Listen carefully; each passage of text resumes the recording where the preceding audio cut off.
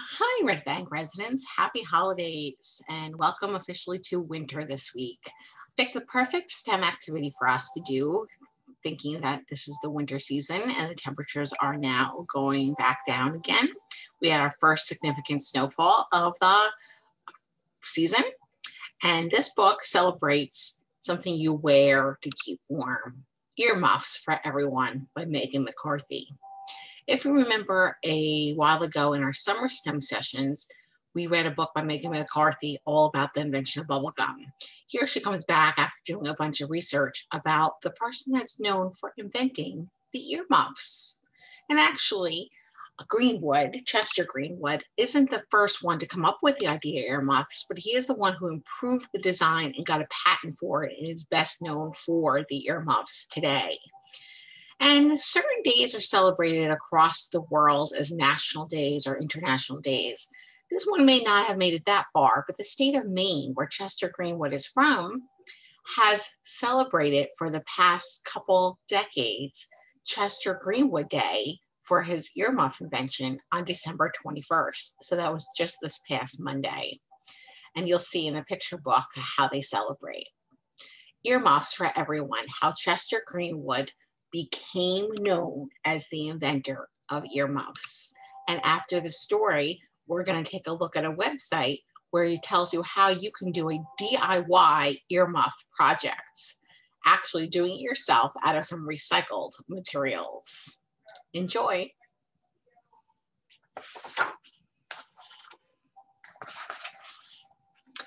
The word muff has been around since the Middle Ages. Starting in the 1700s, people wore muffs on their hands to keep them warm, like this. In the 1800s, hand muffs looked like this.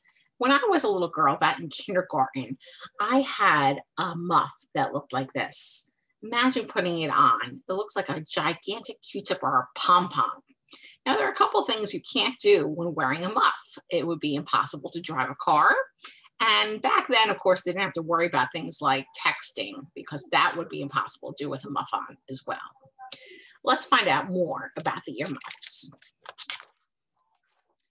In 1858, William Ware invented one of the first kind of earmuffs called ear, cheek, and chin muffs, and other designs followed. Take a look at some of these. So originally, they were going to be worn underneath the chin, up toward the ears, and not like today's are with a headband over top your head like headphones. So there were a bunch of different inventions and a bunch of different people working on ideas at the same time.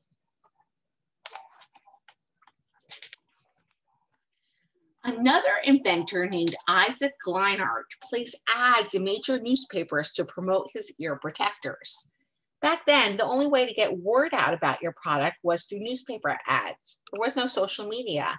There was no internet. There wasn't even any TV for commercials. So you had to rely on the newspaper to get the word out. Now, Kleinert made other inventions too, mostly things out of rubber, including rubber waterproof baby pants. And then if you look here, I know deodorant must have been invented ages and ages ago where people use certain plants or chemicals to control body odor, but he used these little pads underneath the armpits to absorb a sweat. Ew. All sorts of crazy inventions. Believe it or not, his company exists today. You can still buy a pair of sweat protectors. So that is Kleinart's. I'll have to look that up online later.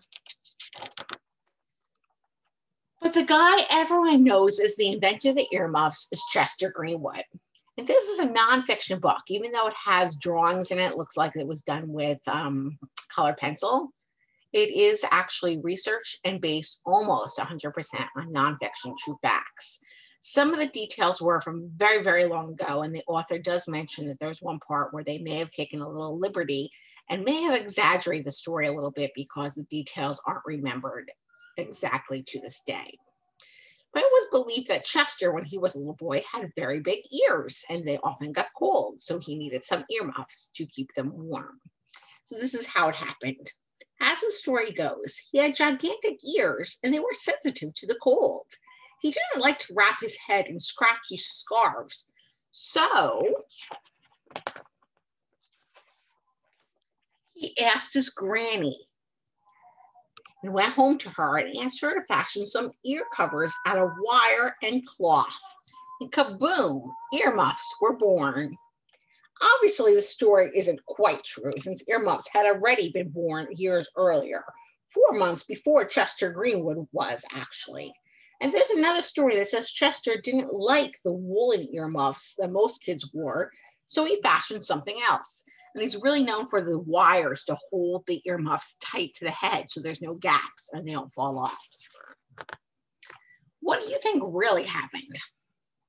What we do know for sure is that after testing various versions of his earmuffs, when Chester was just 19, he got one of these from the US government. This is a patent.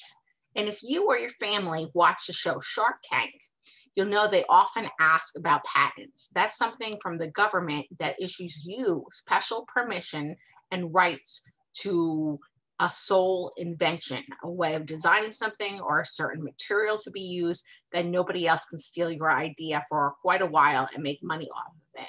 It's solely in your discretion. So that's what happened here. He got a patent from the Washington, D.C. Patent Office saying that his design was his and nobody else could steal it. Now, there are lots of other products that we use every day that have also gone through the patent process. These are not by Chester Greenwood, but by other people, and items that you may have known. Coca-Cola, Scotch tape, Band-Aids, and there's a whole nother story about the invention of the Band-Aids. Maybe I'll read that to you one day too. Apple computers, Lego blocks, and space capsule. So a few of the things that we know. Before Chester earmuffs came along, earmuffs didn't fit snugly to the ears. Chester came up with a tight steel band that held those mufflers in place. That is what Chester did for earmuffs.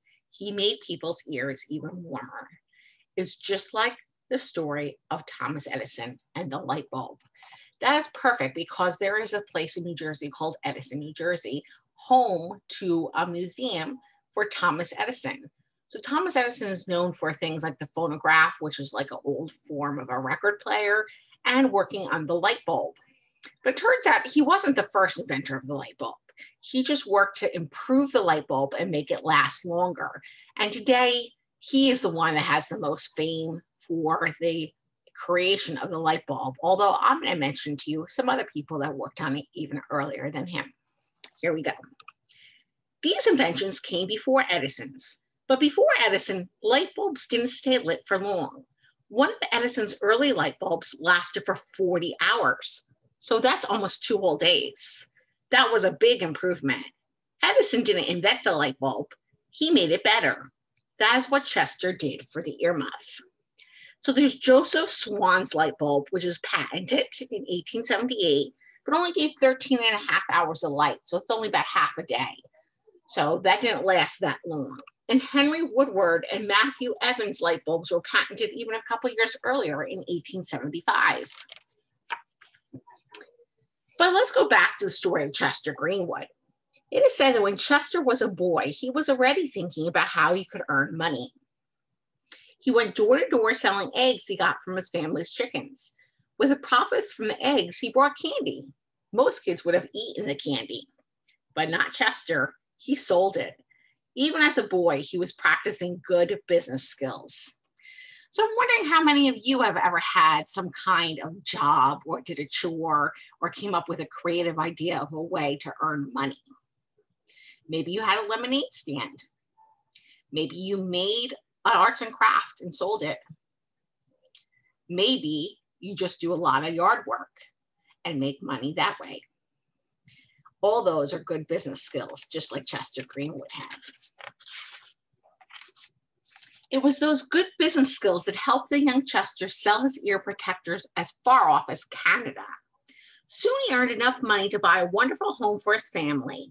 It sat high on a hill overlooking the town and the river, and it was said that he had the first steam car in town. Chester also had a workshop in town. On the top floor was his earmuff factory, and below was a bicycle shop. So you can see he was into all sorts of different kinds of inventions and technologies. Chester didn't just invent earmuffs. He worked on other items as well. Here are a few of his improvements. He worked on a tea kettle that had a round bottom so it didn't wear out as fast. He worked on a replaceable rake edge so you didn't have to buy a whole new rake when one of the bristles broke. He had a certain bag to carry and protect umbrellas. And this was a poppable pop-up house. Wouldn't you like to take that camping with you?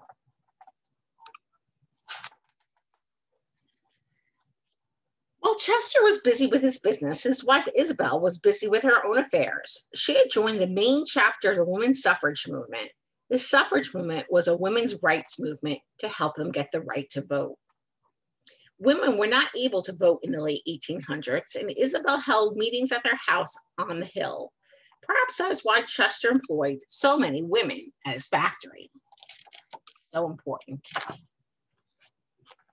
In 1937, Chester Greenwood passed away.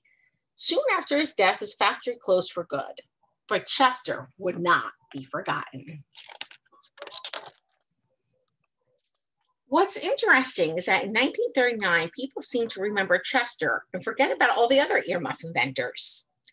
An article in Life magazine read, "Beauty and fashion come to the lowly earmuff." Earmuffs were invented 64 years ago by the late Chester Greenwood of Farmington Falls, Maine. He had sensitive ears. For nearly 60 years, he was the sole purveyor of earmuffs to postmen, policemen, farmers, and country boys. He had only one style, like the Model T Ford, black, utilitarian, unlovely. The market was almost exclusively male. Then 4 years ago, skiers and college girls made them fashionable.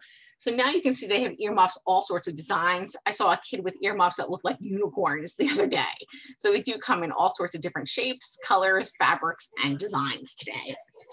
But they only remember Chester. To them, he was the inventor of the earmuffs.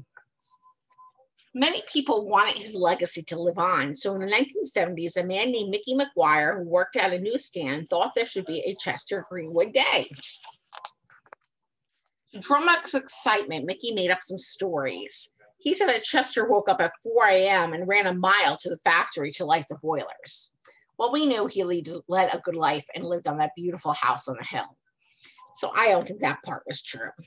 He said I couldn't remember what was true and what was not. I still can't. I'm afraid that I told some terrible, wicked yarns. So you can't believe everything you hear. Chester Greenwood Day went all the way to Maine legislature. The congressmen argued back and forth. Some wanted the day. Some thought it was silly. One senator said, "Now we've roped the national media into giving us publicity." Another senator disagreed, saying, "I predict that every December 21st, Maine will be back in the news." And after much disagreement, Chester Greenwood Day was official in 1977, and they still celebrate each and every year. I'm not sure if they officially celebrated this year with COVID, but usually every year, Chester Greenwood Day is celebrated in December. There are people and buses and cars all wearing earmuffs. Everyone has a good time. Chester is celebrated each year as the inventor of the earmuffs. And you can see the bus even is wearing earmuffs. I'm surprised the pets aren't. Maybe that will come next. Wow. So December 21st, that was this past Monday, the first day of winter is celebrated as Chester Greenwood Day. And that's how the story goes. Chester may not have created the original earmuff, but he made it better.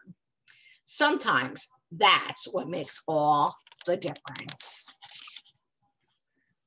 And in the back of the book is a note about the research and all about patents and lots of information for kids who want some more knowledge and for adults to read. And down below on the next page I'm going to show you, right here, is a picture, actual photograph from a camera of what Chester Greenwood actually looked like.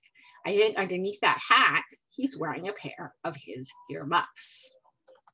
Perfect. So let's go ahead and take a look at how you can fashion your own pair of earmuffs. Here we go. We're going to share the screen. and go ahead to one of these.